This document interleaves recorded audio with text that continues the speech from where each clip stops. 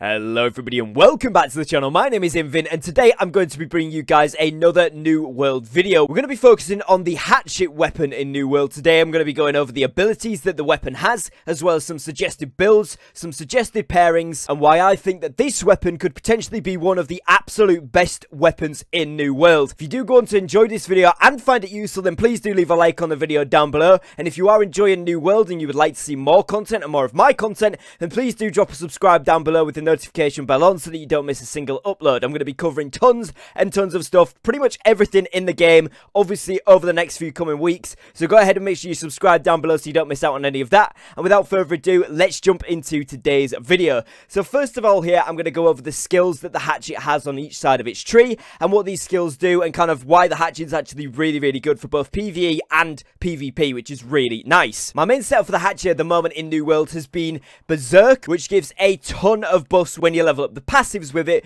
which we will go over in just a moment, and they are very good. Gives you things like a speed boost, passive health regen. It's been absolutely excellent. I've then paired that with Feral Rush, which is a jump forward gap closer move where you can go forward and you hit twice with your weapon. Now this again can have things added on with passives that make it even better, particularly for PvP, but this is a very good high damage move, which is really nice. And also, as well as a gap closer, it can be used to escape if you need to dodge some mobs, dodge a boss attack, or indeed dodge players. And finally, I pair this with the final Berserker skill, which is Raging Torrent. This hits the enemy 4 times for 90% of your weapon's damage very quickly, and it's really good for PvE as it does do cone damage. So if there's 2-3 enemies in front of you, you're going to hit all of them. And if you pair it with Berserk, where you do actually get a damage buff when that's active, then you activate Raging Torrent, you're going to do a ton of damage. And this can also be upgraded when you get a passive, which can add a 5th attack to it, which is very good because that attack actually does a little bit more damage even still, so it can be extra good for getting a ton of DPS out very quickly. To go in a bit more in depth into these skills then, Berserk has a 15-second cooldown after it expires, and it triggers a Berserk mode that increases all attack damage by 20% while active. Berserk mode will be active for 15 seconds. Cooldown will trigger once Berserk ends. It is Taunt Gem compatible as well if you are wanting to gain some aggro, if you're going for a more tanky DPS type build. That is a thing you can do. If you put a Carnelian Gem onto that, then you can go ahead and use it as a taunt ability as well, if that's something you're interested in. The passives for Berserk are what make it really special, and probably one of the best abilities in New World right now, which is what makes the hatchet super good. The first passive that you can get directly underneath it is called On the Hunt, and this increases your movement speed by 20% whilst in Berserk mode. Now this is obviously really good for obviously moving around during battles and being able to move around the fight very niftily. Also, you know, kind of to catch people up in PvP and to run away in PvE and PvE. Really good ability. But on top of that, it can just be used as a movement mobility skill in general, kind of like the Fire Staff Jump and the Great Axe Lunge. It's one of those skills where you've got 15 seconds of 20% bonus speed whilst moving. So if you are running from one location to another, you can equip a hatchet, at least with a couple of levels on, to get this ability, and you'll be able to run faster every 15 seconds or so for 15 seconds, which is really good. So definitely worth having on just as a utility skill as well as in for actual combat. The second passive that you can then get is called Berserking Refresh. While Berserk is active, gain a portion of your health back every 5 seconds, and the amount of health gained increases by how long Berserk is active. So essentially, the first 5 seconds you get a certain amount of health,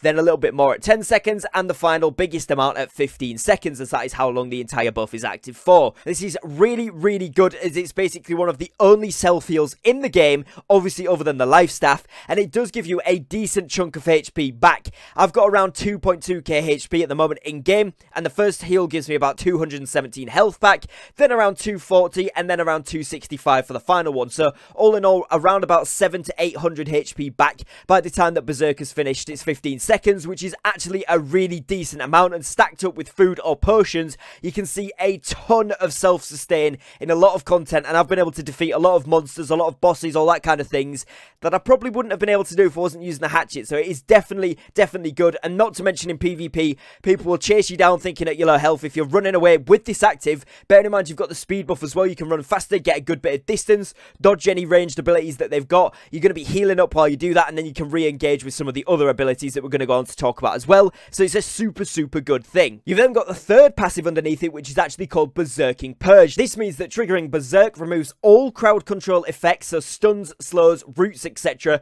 from the player. So as soon as you trigger your Berserk effect, this will obviously give give you the speed boost from the start one, providing that you've got all of these in order. You then get the heal ability from the second one, and you now get rid of all of your CC abilities that are on you. So if you're stunned, rooted, slowed, anything like that, pop your Berserk, you can run faster, you get rid of all of those, and you can heal. It's stacking up to be a pretty good ability already, but there is still more. This final passive for directly onto the Berserk tree here is called Uninterruptible Berserk, and this says, while in Berserk, your attacks are uninterruptible during Berserk, and you cannot be staggered. So essentially, if you pop Berserk, obviously you get all of the other benefits I've mentioned there, but if you are going to pair it with Raging Torrent or Feral Rush, you can go ahead and do these and you will not be able to be interrupted during these attacks. So in other words, if you do stack up the passives for this one, you're going to be uninterruptible, healing, moving faster, you'll get rid of any slows that are on you, and you're going to be able to attack freely for a few seconds. It's a very, very, very good ability, and that is, you know, kind of why the Hatchet is so good in New World right now, is because of this ability right here. Now, paired with some of the other ones, this makes it even better, so we're going to go on and talk about those ones too. Another passive that I have got just down the end of the tree here, you'll see it on screen, it's called Frenzied Purge, and this is when hitting an enemy while your health is below 30%, it removes all bleed, burn, poison, dots, or damage over time. That stands for effects from the player, and this has a 60-second cooldown. So if you've got below 30% health and you do hit a player, you can go ahead and activate this, and it will remove all the dots that you've got on you currently, which is really, really nice, because it means when people have burned their abilities on you, got you to low HP, you can attack somebody and pop Berserk, and you're going to heal them back up. You've got rid of all of those stuff, plus you're going to get rid of all your CCs, and you can see very easily how this Hatchet stacks up to be a very, very good weapon. It's also really, really good for PvE, particularly in the expeditions when there's a ton of mobs dropping kind of dots here and there, dropping a lot of attacks on you. You're going to have your self-sustain very, very sorted out, and you're going to get rid of dots if you do get low, which is super, super useful. So that's one I have grabbed further down the tree table there as well. Then got, like I mentioned there, the Feral Rush ability, which, like I said, is a sprinting melee that causes the player to leap forward, hitting twice. The first hit deals 115% of your damage, and the second hit deals 130% of your weapon damage. So a very hard-hitting ability. And then finally, I use Raging Torrent, which obviously performs 4 attacks, each dealing 90% of your damage, but it does perform these very, very quickly, so it's like rapid attacks, which is really, really good. Now, with Raging Torrent, you can actually get something called Aggressive Approach, which is a passive that adds on to this, and that is hitting a target with Raging Torrent grants haste, increasing movement speed by 20% for 6 seconds, which is really, really nice. So you can use this as a catch-up or a getaway if you do want to, as well as an extra bonus one. And then you can get the passive after that, which is called Final Blow, which is pressing light attack at the end of your Raging Torrent to deal a final attack dealing 120% weapon damage. So essentially adding a 5th quick attack there, which deals a ton of damage at the end of the chain of events, which is really, really nice for a ton of outgoing damage and DPS with the Berserker build. Now, also, each weapon and each tree has a ultimate ability, if you like, down the bottom here, which is a circle all in of its own. And on the Berserker tree, this one is called Defy Death. And yes, it is what it says on the tin. It is a very good ability, whereby when you receive lethal damage, you avoid death, reducing yourself to 50 HP, and you gain immortality for 3 seconds. Now, this is on a 75-second cooldown, so you can't continuously spam it, which is nice, but a lot of times in PvP, when people think they've killed you, and then you suddenly pop up, run away, pop Berserk as you're running away in those 3 seconds, heal up a little bit of health, come back in with all of those debuffs removed and things. It's a very, very, very good combo for PvP, and in PvE it means that you're not going to be able to die quite as easily. If you do get low in a dungeon, you get blocked in by mobs, you can pop this, get out of the way whilst the aggro's gone to somebody else, or you've managed to just kill one of those mobs quickly. Also gives you a chance to pop your Berserk, like I said there, to get the heal off, which is a really, really nice opportunity. Also with Feral Rush, you can get a passive down at the bottom of that passive tree there, which actually immobilizes your target for 2 seconds if you land your hits on them, which again is really, really good as a gap closer for PvP, because you are able to catch them up, hit them twice and immobilize them, and then pop any other abilities that you do want to, and it's going to be a really good bit of burst nuke damage. You've then on the throwing side of the tree got Rending Throw, which is where you throw an axe dealing 110% weapon damage and applying Rend, which reduces the target's absorption by 10% for 10 seconds. So essentially gives you a 10% damage buff against that target for 10 seconds, which is super good for PvP and very, very nice for any particularly hard enemies in PvE as well. You've then got the second ability on the throwing throwing tree, which is called social distancing, very apt at the moment. And this one is where you throw an axe forward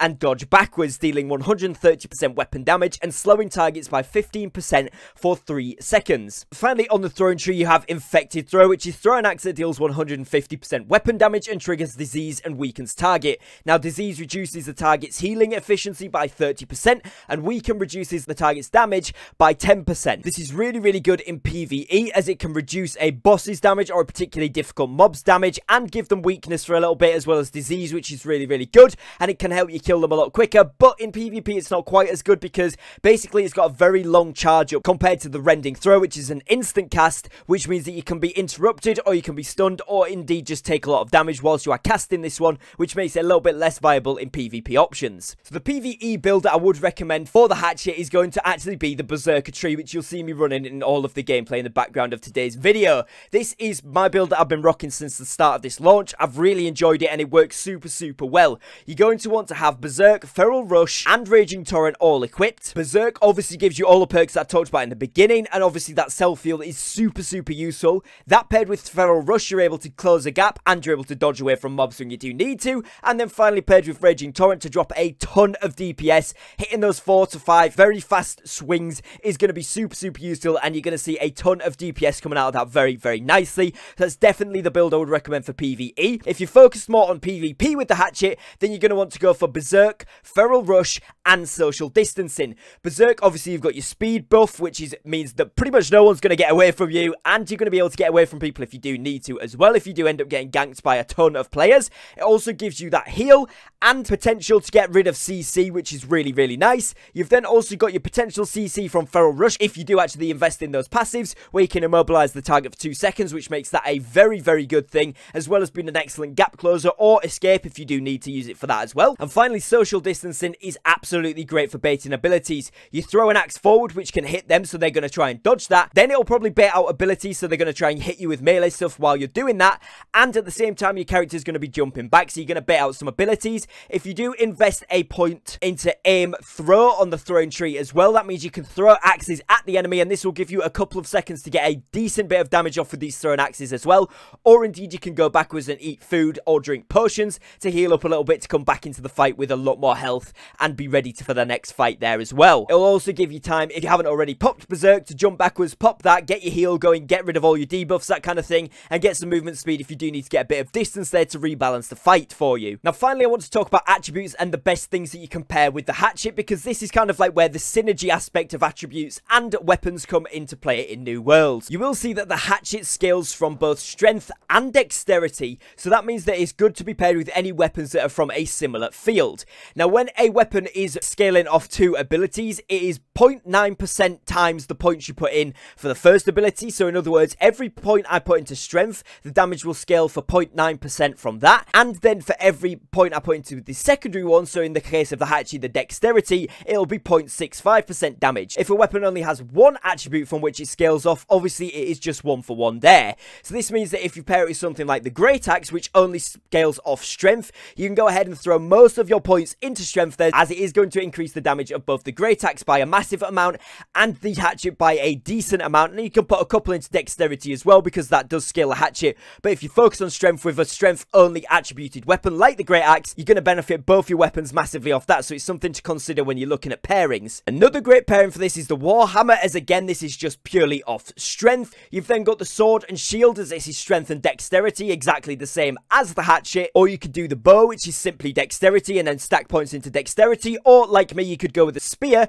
However, the Spear is the same stats but in reverse order, so its main stat is dexterity, secondary stat is strength, which is why you've kind of seen me got 50 and 50. I am still working out kind of what to pair this with the best, but the Great Axe I've tried out and it works really well. The Spear seems to be working really well for right now, so maybe give that a go if you do want to as well. But one other thing that you do want to be aware of is actually the 50-point attribution bonuses. So as you can see here, every 50 points you do get a bonus. On the dexterity, that's critical straight chance on the first one, a little bit of harvesting speed there, and then on the strength one, it's light attack damage and a bit of mining speed. So it kind of depends what you want to go for in terms of the attributes. You can go along every 50 points. There is a big dot marker. You can go ahead and hover over the grey versions of these to see what you would unlock if you get the points in that area. So you can go ahead and plan which one you want to stack on based off that. And if there's certain things that you really want off that tree, it might be worth picking a weapon that scales off that damage to pair pair with the hatchet, so you can go ahead and then make sure that those weapons are really making the most out of those attribution points that you are putting in. Hopefully this video has helped you guys to understand why the hatchet is super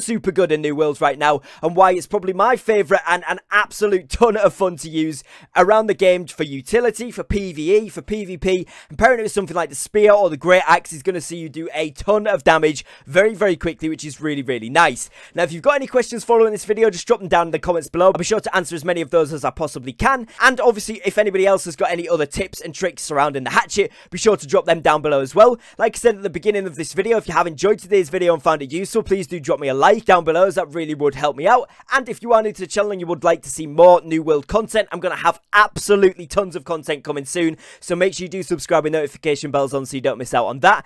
And other than that, as always, thank you very much for watching, take care, and peace.